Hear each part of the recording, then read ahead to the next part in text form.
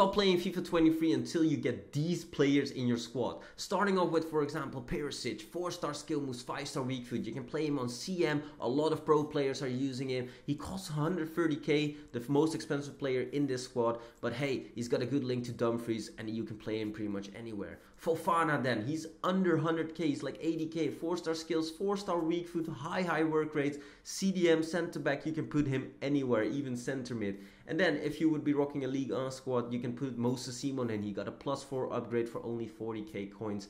He is worth it for sure. 4-star skills, 4-star weak foot, makes a great super sub as well. But Zambo Anguissa, this card, 87 rate, he's crazy good. His work rates may look a bit underwhelming, but trust me, this card in game feels sensational. And then, not to forget, a shout out to the people that completed Benacer. He's got an 87 card now, and he looks very solid. Good links to Tomori and Hernandez.